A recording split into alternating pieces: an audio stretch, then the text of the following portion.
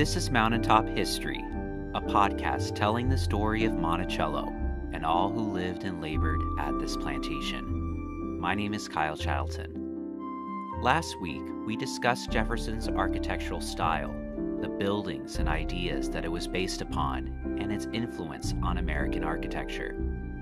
But sometimes there are smaller details and stories that get lost in those bigger conversations.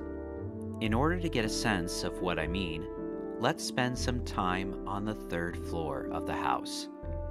Probably the most famous feature of this floor, if not the whole house, is the dome. It's octagonal in shape and topped by an oculus glass window.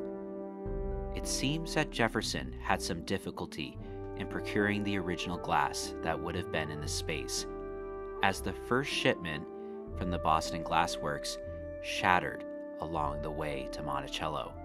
Oftentimes on tours of the dome room, visitors imagine that such a grand and spacious area must have been used for entertainment, like a ballroom.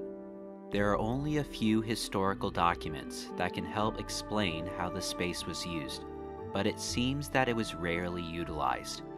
Margaret Bayard Smith visited the room in 1809 and wrote afterwards that it is a noble and beautiful apartment. It was not furnished, and being in the attic story is not used, which I thought a great pity, as it might be made the most beautiful room in the house. Just off the dome room, however, is a small nook with a fun story. Anyone who has looked at the back of a nickel has seen the half-circle window for this small room.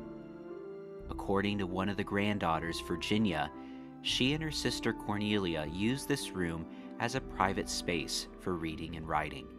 She wrote, "Breathing through a broken pane of glass and some wide cracks in the floor, I have taken possession with the dirt daubers, wasps, and humble bees, and do not intend to give it up to anything but the formidable rats, which have not yet found out this fairy palace." And speaking of rats, just down the hallway on the third floor are some attic doors with cat holes toward the bottom. Virginia's letter implies that there were certainly rats at Monticello, and paint analysis tells us that the holes are as old as the house. One might imagine that some Monticello mousers use these holes frequently to catch their prey. This has been another edition of Mountaintop History, a collaboration between WTJU and the Thomas Jefferson Foundation. Mountaintop History is also supported by a major grant from the National Endowment for the Humanities. To learn more and to plan your next visit, go to monticello.org.